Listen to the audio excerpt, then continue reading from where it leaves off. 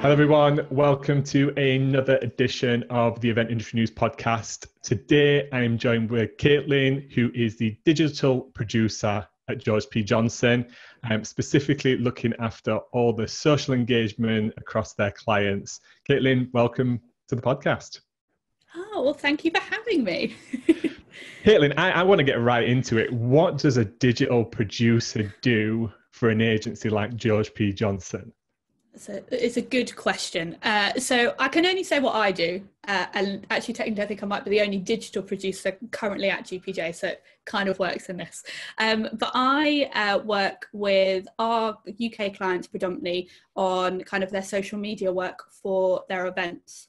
And most of that is kind of all of it's pretty much in the B2B space with tech clients, so Cisco for Cisco Live, and then also have done some work with kind of IBM and other clients in the past. So does that take place as an all year round engagement, or do you specifically work on the events leading up to it, at it, post-show? How does it work? Is it something you kind of take care of all year round, or is it just around the event? It depends on what we're being asked to do. So Cisco Live Europe is the main event I work on, and that is an all year round 365-day event focus, social kind of focus. The event is only 1 week of the year, but we're producing content across all of it. So right now we had the event 2020 in end of January, and we're currently in what would typically be our quiet period. Obviously with what's going on, it's a little bit more quiet. Sure. And that one we create content all year. But then for other clients, it could be just specifically about a particular activation that they have at an event. It might be doing some stuff pre or post, but it can, a lot of the time it then does just focus on what they're promoting for that kind of one aspect of that. Yeah, that's interesting. So it really depends on the type of event and what the customer kind of wants out of it, right? So what does a typical campaign look like? Do you focus on different socials for different customers? Is there like, because let's face it, the people that are going to be listening to this are going to be looking to hear you, Caitlin, go, just put all your eggs into Snapchat. Like that, they want some focus. They want to know the tricks of the trade, right? They want to know, because there's so many, isn't there? There's so many social platforms. As Event Industry News, we have our audience split across so many. So it is pretty much a full-time job to kind of make sure that you're engaging with people all over. But sometimes you put more effort into one area, right? Yeah. Well, so yes, we do. And I think, it is going to be that typical answer that I think you normally get when people go, well, it depends on what you're trying to do. And it depends Sure. on the audience you're trying to engage. And unfortunately, that is kind of a main part of it. Who are your audience and where are they? And also what are your objectives? I think a lot of the time when we talk about B2B, people get a little bit intimidated by it. Like there's a difference between a professional and a consumer, seems to be where people fall into it, that you shouldn't be using Snapchat to get to a certain audience. Snapchat's probably the worst example for this because it's not the best place to be, but I often look at it as in they're individuals and they're human. So where are they going to be? Where's the audience going to be on a weekend? It doesn't matter if they are a tech, working it as an engineer and predominantly, I don't know, they're using Reddit to find a lot of information or communities, but actually they spend a lot of time as an individual on Instagram. If they see something on Instagram that's relevant to work, they're not going to discount it because they're interested in it. You don't just go to work Monday to Friday and don't think about it on the weekends or evenings. So I think we do focus on a couple of channels. So I'll use Cisco as kind of the main example, but we have, I think the largest audience is on Twitter. We're active on Facebook and Instagram, and we have a presence on LinkedIn. We don't focus that much attention on LinkedIn, and part of that is because for Cisco Live Europe, we have a separate set of accounts for them, but obviously it is part of Cisco, their global account, and Cisco have a big presence on LinkedIn. So you're more likely to get a better audience engagement if you go through Cisco's own channel, they have a bigger audience, and that's going to have more traction than if we start posting individually. But we found, I think in the last 2 years, that places like Facebook and Instagram have really got like a bigger audience. And 2 years ago, I would never have said that, because that engineering audience weren't on there. But because more and more people, and I think this is like down to how we, like say we, but you as an individual, how we're using social nowadays. It's not just young people on it's not just teenagers on Instagram. Again, the same with like TikTok. It isn't just teenagers. There is a larger audience on there. So it's what's your opinion on TikTok then? Because it's something that I've recently downloaded and started to look at, and I've posted a few things there myself, more I would say on a personal front rather than a business front. On some of my other socials, I'm very much focused myself as my own personal brand for Event Engineers, Event Tech Live, etc. And TikTok's a really interesting one, because it feels more on the actually more, let's say, where let's say a B2B brand could be a little bit more risky, a little bit more fun, a little bit more not just like, oh, this is us and this is our event and it's very professional. Like, and I've seen a lot of individuals actually within the events industry start to use some of the tactics around the video engagement on TikTok, which I think is really interesting, with music and voiceover and that kind of stuff, and the content, to actually engage on things like LinkedIn and all that kind of stuff, and it pops out. So what's your own personal opinion on TikTok? Well, I mean, personally, I'm a big fan. Have you got an account? I do have an account, and at the start of this lockdown, I was very much trying to learn dances, and then it became apparent I'm not good at that, so I've moved over. But I think it's I think you kind of said it right. There are tactics within that platform, within TikTok, that will work exceptionally well at standing out in places like LinkedIn, and even on Instagram, places like that.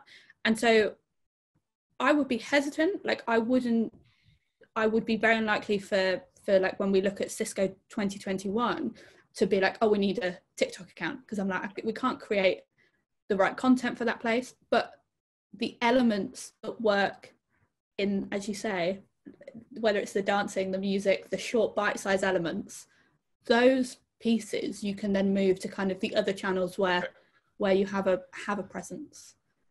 But it's also an interesting one, because I think TikTok works when it's about people, so it's about an individual.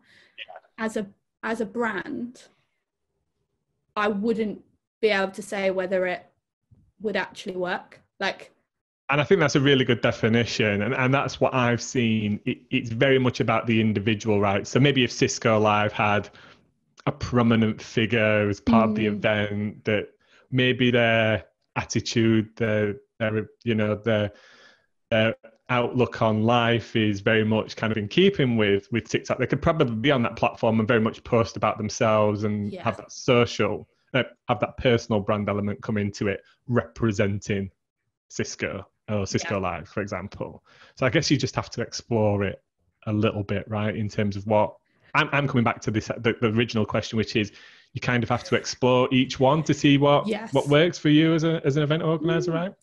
Yeah, and I mean, I've worked with clients where their output, their kind of the strategy around how they use social is very business focused. It's, you talk about the product or what you're trying to sell, and that's kind of it. And there isn't any real leeway to bring in that humanized aspect of social. So when you work with those clients, I was going to call it like more traditional aspects of social, but you focus more on visual pieces that really portray kind of the key facts. But when you can be very lucky, like I would say we are with Cisco Live, that Cisco as a company has a real ethos of the people that make it, that runs through all of their different disciplines, and especially when it comes to the live event. I mean, there's 3 of them globally each year, and it's where you get to meet people face to face. And because they have that ethos, we're able to really focus on community side, which means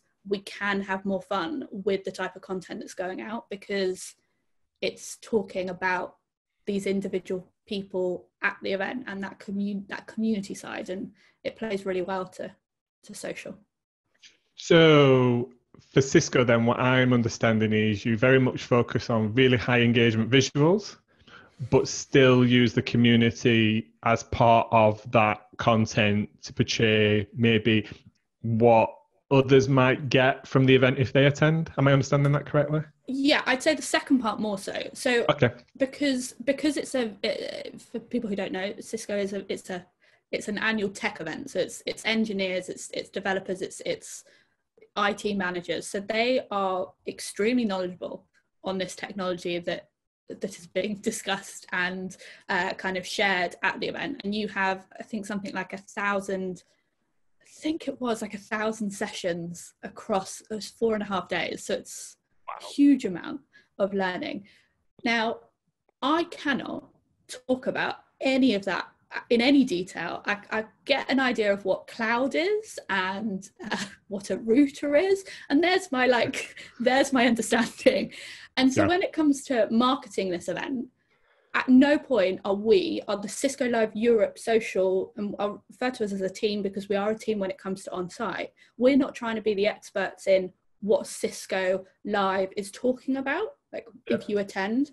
So what we have to work on is how do you showcase the real, I suppose, what you get out from attending the event in a way that we can understand it. And that comes from the community, that comes from the speakers who do the session, it comes from the network operation team they're the guys who basically build the network for the live event across the 5 days, and is weirdly popular with the audience. It's not weirdly popular, it makes a lot of sense if you worked in that space, but it's amazing how much that team is like, I was going to say, if you went to a rock concert and you see someone famous, you're like, oh my God. And it's like the knock team of that. Like people are like, oh my God, you built this network.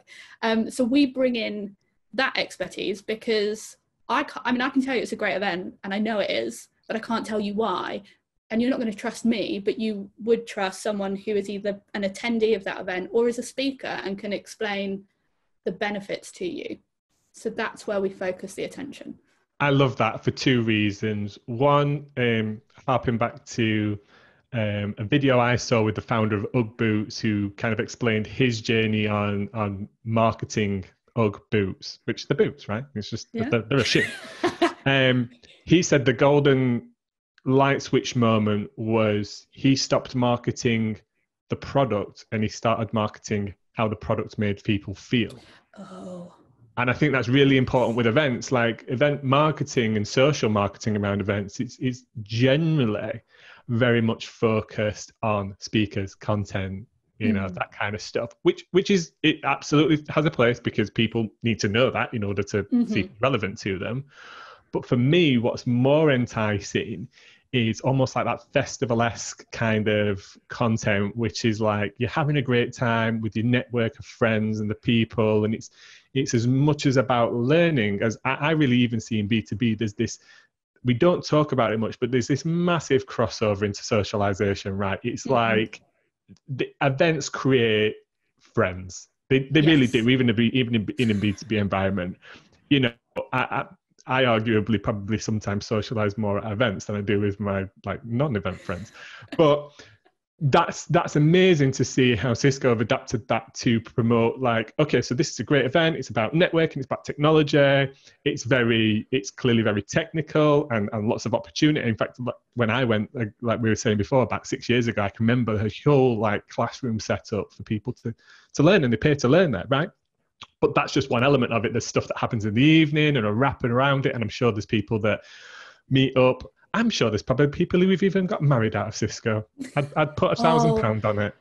Do you know I really want to find this out now. Okay, I'm writing that down. That's a challenge for you. Come back to us on that. But this is what, I know of events where people have connected. And one of the greatest events I went to, which was Web Summit, which I know was there for the content. I connected up with so many people through that, and they've done a fantastic job of wrapping this kind of night summit event around it to facilitate that. So I think that's great. But I also think it's great because it really shows the value of face-to-face events. At the moment with coronavirus on, there's a lot of talk about pivoting to digital and putting sessions online and facilitating meetings and business and learning and all that kind of stuff. And that can absolutely take place online. But what I think will still forever be missing a part of that, and this is where maybe a hybrid future comes into play, is people, meeting in the corridor or bumping into each other, or me going, Caitlin, you should meet Dave. You and Dave don't know each other, but you've got so much in common. You should connect up, and that's what's so amazing. There's so much serendipity around face-to-face events and how it makes you feel. Yeah. It's great to see you're portraying that in kind of what you can do with social, I guess. Yeah. Well, it's an interesting one. I think we're at Cisco Live Europe 2021 is end of February or in February next year. Mm-hmm. And obviously at this point we're working towards that as it is, because it's quite far away in the grand schemes of things. But when we had the event this year, right after, I think it was in March, was when it was meant to be the Australia event, and in June is when it's meant to be the US event. And obviously those two had to pivot to going online. Mm-hmm. And again, Cisco's very lucky because it does have a community element stemmed through its whole company. So there's things that you can still do, but it's a very interesting time to be seeing how, and not just at Cisco, in general, how people try to pivot that, as you say, that networking, that connection that is so natural at live events, and try and bring an element of that into an online bit. And it naturally falls, I think, well, I've seen it, into that social piece, because again, on Twitter and with hashtags and on Instagram, you can connect people through that.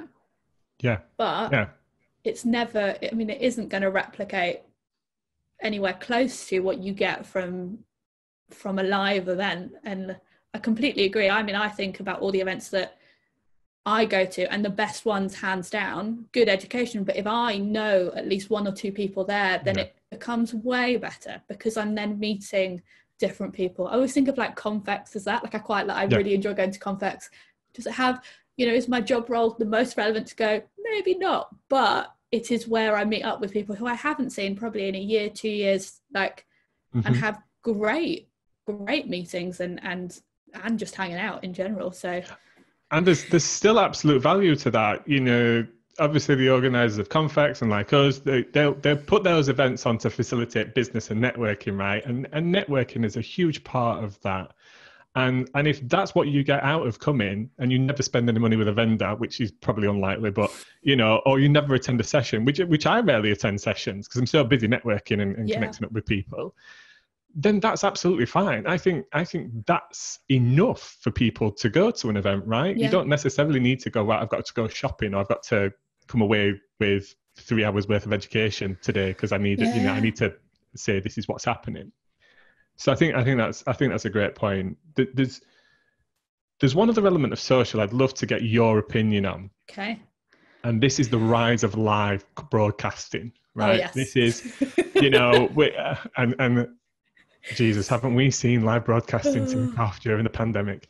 This was something that the social platforms were heavily invested in. You could see it was part of their long-term plan. Mm-hmm. Facebook, Instagram, LinkedIn, and even like TikTok, which we mentioned earlier, has live streaming capabilities, haven't they? And then now there's platforms that allow you to stream one video to multiple platforms, so you can kind of reach your audience no matter where they are. And from my understanding, you may be able to explain a little bit more on this, social platforms like Facebook actually put a higher emphasis on live broadcasting in terms of the way that they push it to your audience. It seems to me that it ranks much higher or gets much more visibility in front of people within groups or that you're connected to.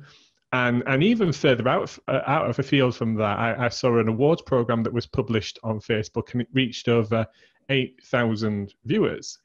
So what's your opinion on live? Does that, for you, is it totally separate to social? Does it play a part in that because it appears on the social platforms? How do you see it?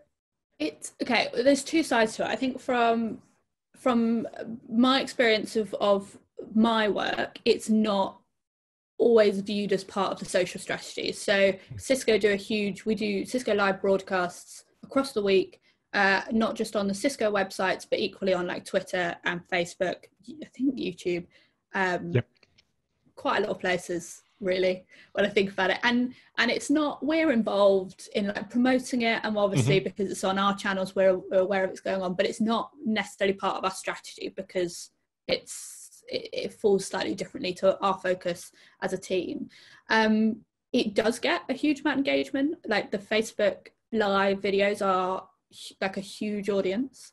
I personally have an interesting, maybe it's not negative, but I think I do have a slight difference of opinion to some people on the benefit of it. I mean, I think they're great if you are wanting almost anyone and everyone to see your content, and I think you can obviously specialize, you can be quite particular when it comes to kind of paid and how you promote stuff, but live videos on social's naturally a place where people tend to click through things quite quickly. You're catching up on stuff, you're scrolling a lot of the time. I don't think it's always the right place to broadcast an event. I think YouTube for sure makes sense. It's a channel that people go to watch videos. You'll watch a 10-minute video to a 45-minute video if you're interested. Like, that's a good place to be. Instagram Live, well, you know, I enjoy some of them, and then sometimes I tune in. Swipe right. Is that right? Yeah.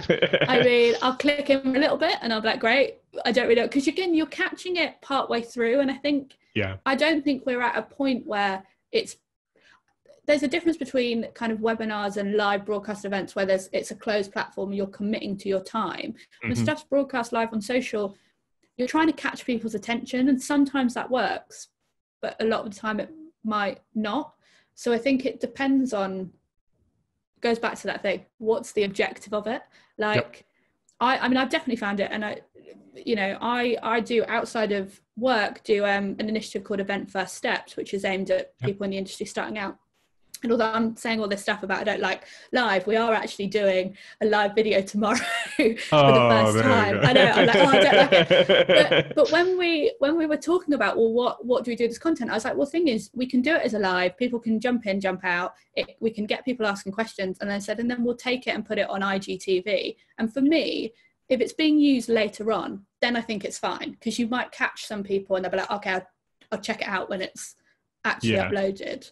Yeah. But I don't know. I mean, it really depends on. I think you've hit the nail on the head.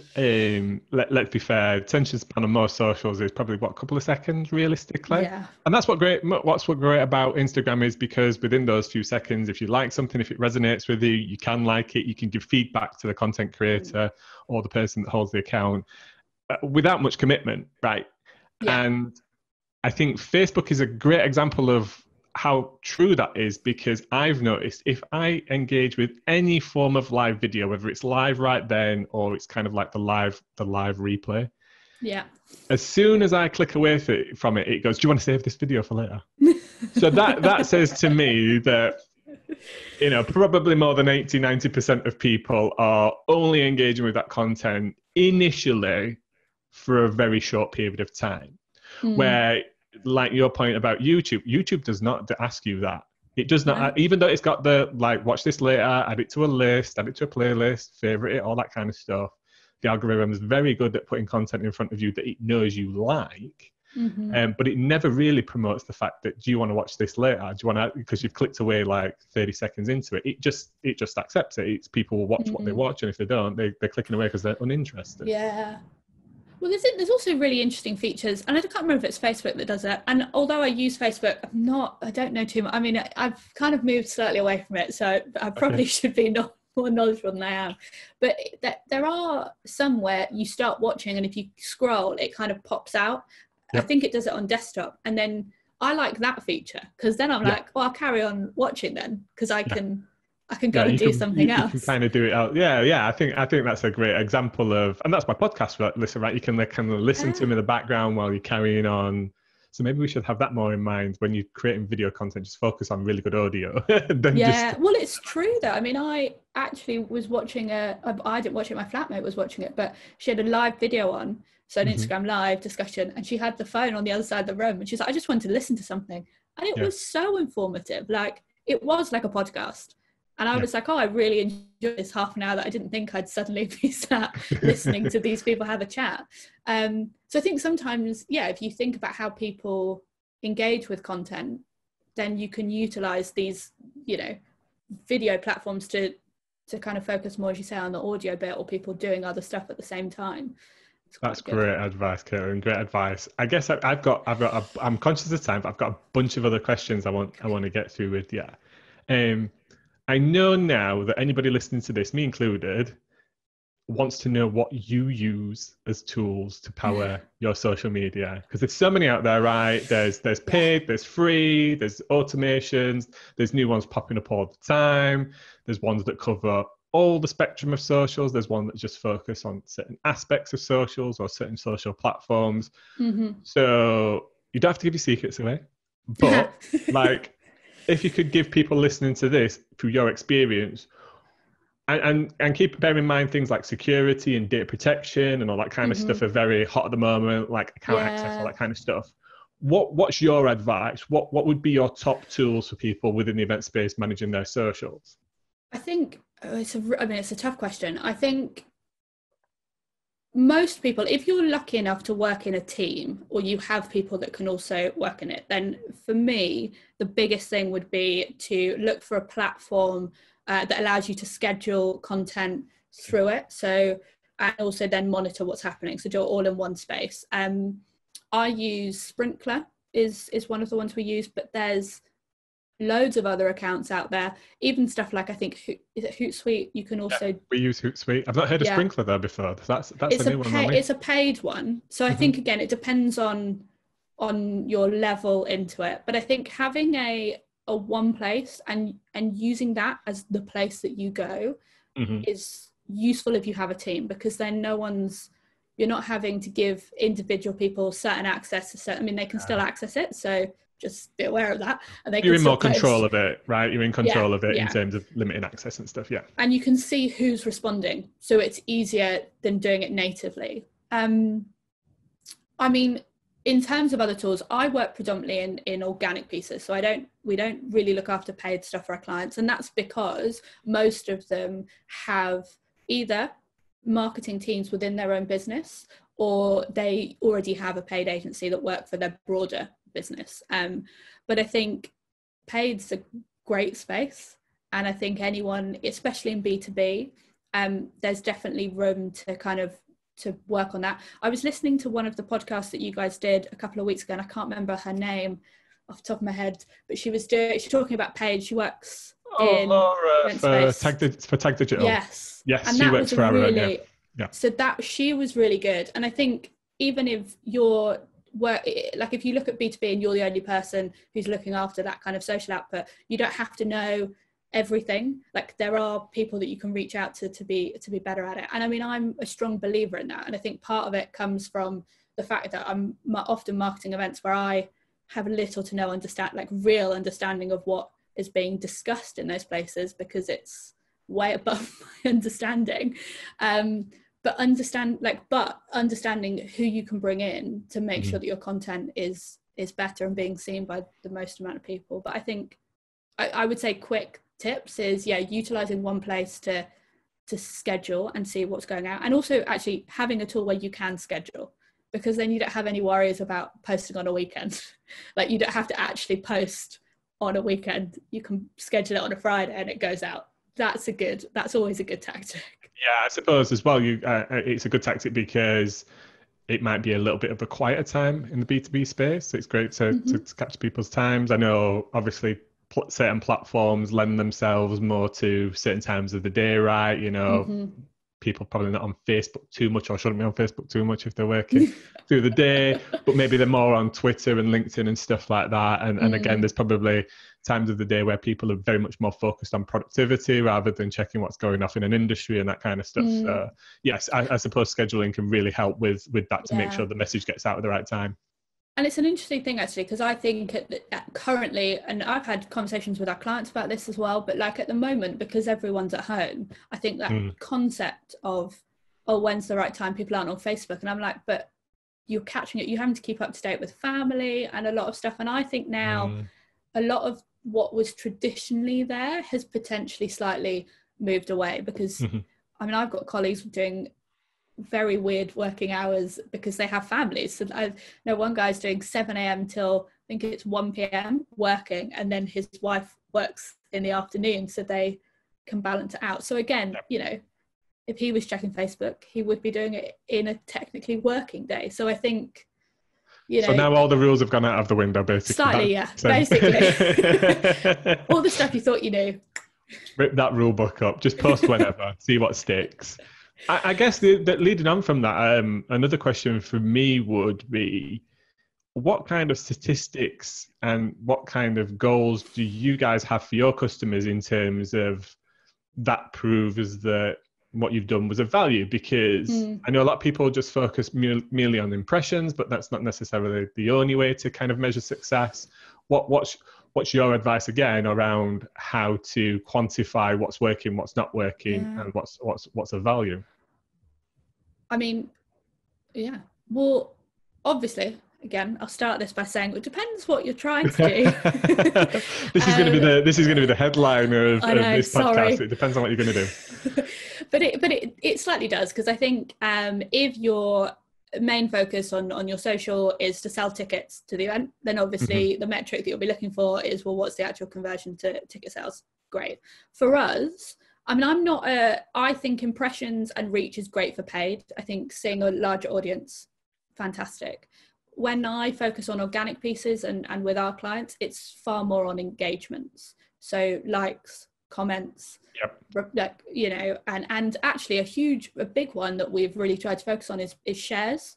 Like if someone is sharing a post, that's actually probably more important. Yeah, it's someone going, here's something that you're going to find interesting. So for us, engagement is really high. That's because we're working for Cisco, especially on a year-round focus. So obviously my engagement level right now, minimal, you know, it's not a lot. But because at the moment I tend to be sharing kind of fun or cool tech DIYs that people can be doing using Arduino to build some smart alarm clock, was one of the ones that we posted recently. And if someone shares that, you're like, well, that's positive. Like if a couple of people are engaging with it, that's great. But I think because we're looking at community as being a large proportion of what we're trying to build on our social channels, then engagement naturally works with it. So yeah, I mean, it fully depends on. Would you say though, and this is me putting you on the spot, would you say a comment and a share is worth 10 impressions? Kind of, is there like, you know, can you put a value on it like that? Like, because everybody always tends to go like, oh, 1 million people looked at my post, but they didn't do anything about it. It's meaningless, right? Yeah, I would say, well, I always think about it when you look at influencers, right? You get influencers who have 1 million followers, and yet if you look at their posts, they get 20 actual engagements. To me, an engagement, if you have 2,000 people following you and you have 2 people or 4 people or 10 people, whatever, actually engage with that content, it's a decent, well, is that a decent proportion? I don't know if that is. I think I've just picked out numbers randomly, but I think engagements are higher because it's someone committing a lot of the time to being like, this is of interest. You do fall into, there are holes in my thought process there, you do get bots. And so it's not quite right. But personally, I still think and it may be naive in my thought process, and I kind of said it before about people being individuals, but if I look at stuff from a nice, the world's great sort of mentality, if there's individual people, if I had a room and I sent out a post and I had 10 people like it, and I put those 10 people in a room, I'd be really happy that 10 people in this room have gone, thumbs up, that was great. I think of it a bit like that, like I want those individual people. The big numbers are great, and I'm also quite lucky. I'm working with clients who do have quite a large reach and impression. and our focus tends to be more geared to, I can enjoy these smaller metrics that have, in my opinion, a high momentum, because again, when you talk about B2B events, you want the right people attending those events. There is a difference there between a consumer event and a B2B, because ideally, well, not always the case, but say you've got a big, I don't know, a presence in a shopping centre and you want footfall, you want that, okay, obviously you want large reach and impression, you want people to come by. That would be a good KPI or an objective of that event. But from a B2B space, you might want a large audience, but you want specific people attending, because you don't, you know, if you're doing something in construction, you know, you need that audience in attendance. So yeah, and I think you've got to be realistic, haven't you? If the larger your audience you have, the smaller proportion each individual post is probably going to resonate with, because you can't, unless somebody's done this, but I can't think of any situation where you can put one post out and all your social followers would all go, thumbs up. No, I mean, it's just not, they're not going to be on there at the time. They're going to miss it. They might have come off that platform for a while. You know, they might be totally objective to it and go, actually, that's the opposite of what I think, rather than that I'm pro that. And I guess that's what is great about social, is because there are no barriers to how much you can post and how often. You can actually do as much to resonate with as much audience as you want. But I think it's a really good point that, you know, a small amount of engagements is still success because you've resonated with those people. I guess if you don't get anybody liking it, then maybe you should rethink that one with an individual post. I don't know. Well, if you're not getting any engagement, then a query would be, who do you have following? Like, less about, not, I think I'd even go a step back. I'd be like, well, is this the right platform? And actually, what are you trying to get across? Because also, I think people forget, and I mean, I'm a strong believer in community management as part of when you look at B2B spaces, and you could get far more people engaged with your content if you spent half an hour engaging with other people's content, and actually seeing what these people are talking about. And I don't mean like engaging in what, I don't know what the word would be, but like, you have to be invested in it. So don't go in and just like a whole bunch of stuff, but actually find people that are relevant. And if you engage in their content, they're likely then to see your stuff and be like, oh, actually, this is really good. And that, if you're not getting any engagements, just doing a bit of that would probably help. Yeah. Rather than just push, right? Yeah. Like stop sharing stuff. And also, I'd say do that before you jump into paid. As much as I value the use of kind of paid media, it's like, well, why don't you figure out your own organic audience? Because if people click through and they're seeing you ain't getting posts on other stuff, they're not going to take that to be positive. That's a really good piece of advice there. I think that little step in between is a great way to grow your social presence and your community engagement and stuff. I guess my final question: what does the future of social look like for the events industry? And don't say it depends on what your objective is. No, I wasn't actually going to say it for that one, because it doesn't work like that, does it? What does the future? I mean, this is it could be your own opinion. It could be like your perfect world. It could be what you see. What you see. Well, I think I think we see it in the events industry. Right, I think you're seeing more individuals come forward talking about what they work on, and them being the advocates for kind of social. I mean, Irina, who does kind of the Mice blog and all of that stuff, is she talks about it as like influencers. Like, you know, I'm not sure I get it in the same traditional sense, but I do think that kind of social and events, and even in the business area, in the B2B space, it's about the people. Like, we talk about how in the events industry, it's a people industry, but fundamentally, if you're selling a product, people are buying from others. It's why influencer marketing works so exceptionally well. It's why just peer-to-peer recommendations work really well. And I think that's going to be a stronger focus. I mean, that's why Snapchat exists, TikTok, like why they've come up, because it's people doing things and you know, and that's the really important stuff. That's going to stand strong. Yes, that's the one.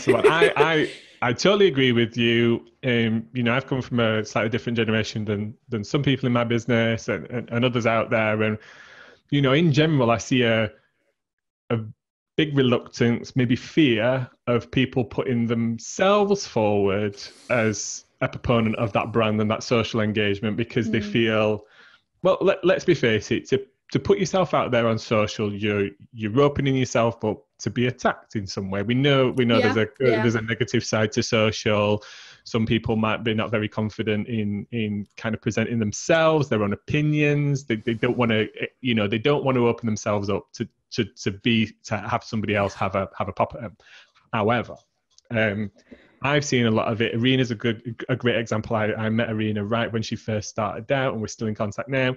And there's other individuals as well out there that are really elevating themselves as a way to both community engagement, which is people buy into so much more. Like, people buy from people. That's essentially what that company does behind it is sometimes irrelevant, because if they don't trust somebody within that business, will they ever buy from them? Will they ever engage with them?